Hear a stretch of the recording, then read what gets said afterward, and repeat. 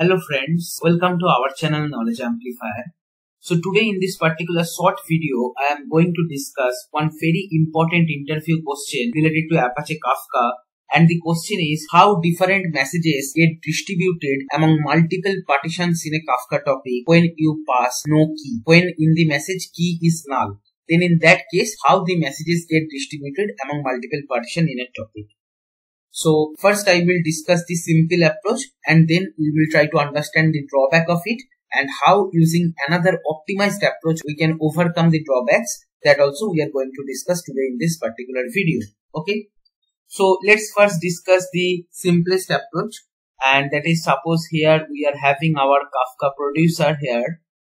The producer is consuming some messages from some real-time source system. Suppose the messages are 1, 2, 3, 4, 5, 6. These are different set of messages. Okay. From real-time source, the messages are coming in Kafka producer.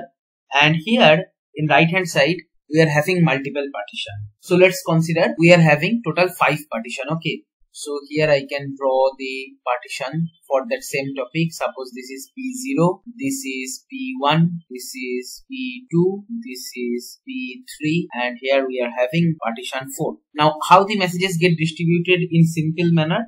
One approach we can follow, round robin fashion. First message, when the producer will consume from real-time source, it will publish in partition 0. Okay. So here message 1 is coming. Then the second message will go to next partition, right? Third message will go to next partition. Fourth message will go to next partition. Fifth message will go to next partition. Sixth message, there is no more partition remaining. So again it will go to the first partition, and then here our sixth message it will be publishing. So this is our simple round robin fashion. When the key is null, then in that case Kafka can follow the simple round robin approach to distribute the messages among different partitions. So first it published to partition 0, then the broker need to send to partition 1, then it need to send to partition 2. Like that, each time the next partition in round robin manner, whatever it will be getting, there it will be publishing.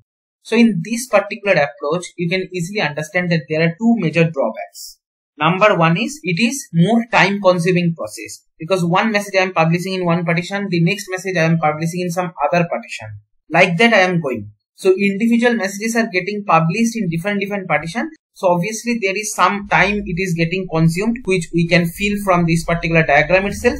And the point 2 is, to the broker, this is a big task, right? Broker need to handle lot of other important activity also. Now here in this case, what broker is doing? Broker need to individually send the message in different partition, in which earlier it sent, after that it will send to the next partition. If it is finished, it will go back to the beginning and then publish the messages again in round robin manner.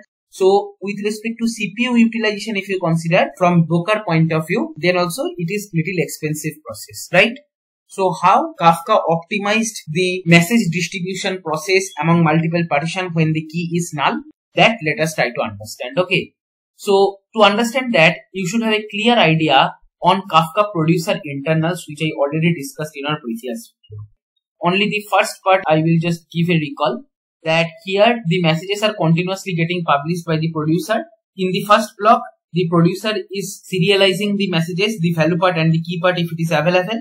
Then here it is computing the partition, and then here it is batching the records. Okay. So one single message producer never publish in our Kafka topic or partition. It batch the record. There are two properties, if you recall already we discussed, that is, one is batch.size, another one is linger.ms. Okay, whatever condition will be satisfied first, based on that one batch will complete, and that batch might have multiple records that the producer will try to write in our Kafka cluster, right? So in this particular case, suppose we are not passing the key with our messages, that is, the key is null. Then in that case, to optimize the message distribution among partitions and to make certain system in which broker will be getting less burden to do this kind of partition computation, what we can do, that all the messages within a particular batch we can publish to one partition. Okay, that's the optimized approach. So what we do in this particular approach, let me just show you. First, let me erase all these things. So here, if you see, we are having input messages 1, 2, 3, 4, 5, 6. Here we are having our Kafka producer. And here in the right hand side, we are having our Kafka partition 0 to partition 4. That is total 5 partitions are there, right? Now suppose here in producer internally the batch is getting created, right? Messages are continuously coming. Suppose based on batch size or linger ms, the first batch what is created is 1, 2, 3. That is first 3 messages completed one particular batch. Then what the producer will do, it will publish this particular batch in partition 0. Okay, so here 1, 2, 3 will come, right? Now what will happen, the next batch 4, 5, 6, suppose by accumulating all these 3 messages, the next batch is created. And that creation of batch is completely happening based on either batch size or linger ms. Maybe any of these condition is satisfied whenever these 3 messages get accumulated. So we are saying that one batch is complete. So this batch the producer will write in next partition. Like that way, what is happening in this particular approach, that the producer is sticking to only one particular partition for a particular batch of messages. Okay, it is not distributing multiple messages within same batch in different partition like our round robin fashion. So that way, this is little bit more optimized with respect to time. If you see here, the complete batch it is writing in one place only. It is not writing in different place. So obviously with respect to time, it is faster than our earlier approach. And not only that, if you consider the CPU utilization with respect to broker, that also less in this particular approach. Because here, broker is not computing much thing. Once the batch is created internally, it is just publishing, that's all. Okay, anyway, batch is created always in the Kafka producer as per the internal architecture, right? So that same batch it is writing all together in one single partition. So that's why this particular approach also termed as sticky partitioning.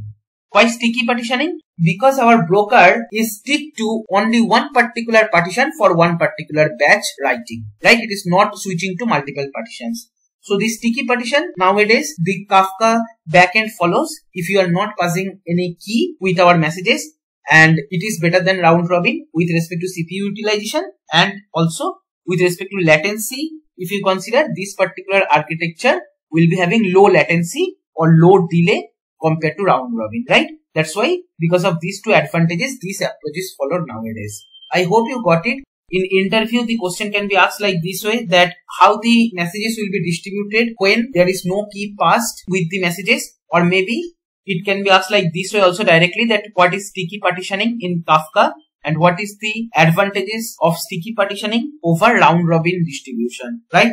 I hope you understood this. If you find this video helpful, then please like, share and comment, subscribe our channel if you have not subscribed till now, and don't forget to press the bell icon to get the notification of our latest videos.